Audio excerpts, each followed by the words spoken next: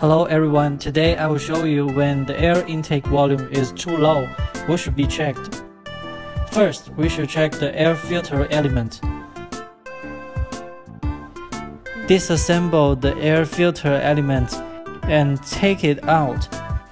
If there's too much dust on the surface, it will be blocked and the air intake volume will be reduced. Therefore, once it gets cleaned, just put it back on. Second, let's check whether the solenoid valve of the intake valve is powered on and works normally. Disassemble the solenoid valve and use a multimeter to measure whether there is an electric current. Third, check if the intake valve is good and the opening depth of the air inlet is okay. If the opening depth is shallow, the air intake volume will be reduced and the production effect will be weakened. If the intake valve is completely closed, then it should be replaced.